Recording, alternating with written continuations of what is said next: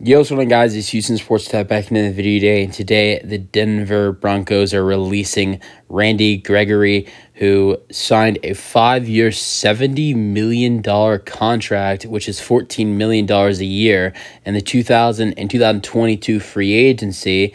In his 2 seasons with the Denver Broncos, has only played 10 games, has played all 4 games to start the season, and has started in 3 of them. But in 2022, he only played 6 games with 3 starts, and has not been that great in his 10 games as a Denver Bronco.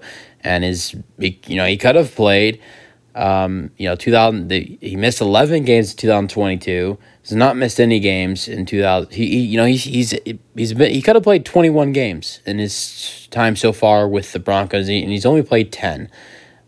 Injuries and also Denver being a little bit bad last year kept him out of 11 games. And the reports are so far that the Broncos, one of the reasons why they're releasing him is they want to go to their young players. They want to trust their young players at the linebacker position, which makes sense. Let's go over his stats in his 2 years in Denver. We'll go over a couple of years of his stats with the Dallas Cowboys, which got him his big contract in his big payday with the Denver Broncos.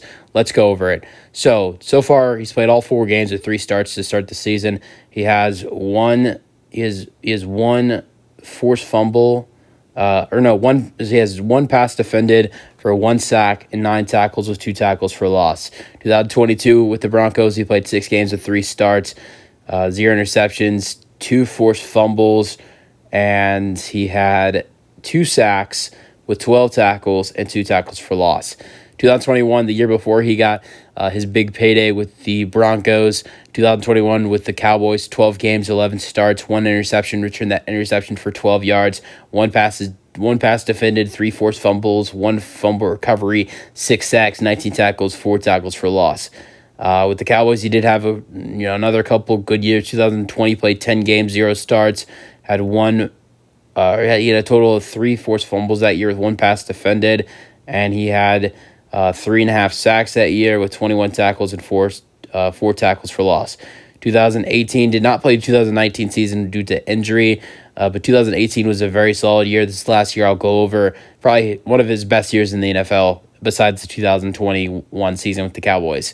2018, 14 games and 1 start with 2 forced fumbles, 1 fumble recovery, which he returned that for 2 yards, 6 sacks, 25 tackles, and 7 tackles for loss. That's the most tackles for loss he's ever had in a season. That's the most sacks he's ever had in a season. So that's probably one of the best years he's ever had in his career was 2018 with Dallas.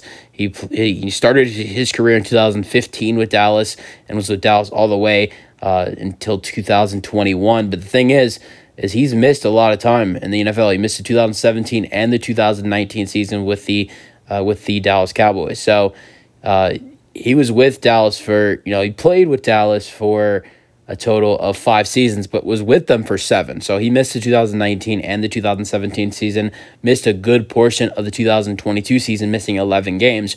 So he's been in the NFL for a total of he's played a total of 6 in his 7th season now.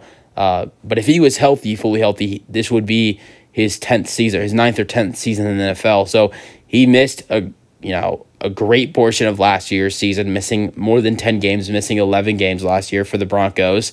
And not only that, but he also missed 2017 and 2019 with the Cowboys. So you guys remember your thoughts on the roster move for the Denver Broncos? I don't think this is that bad of a move.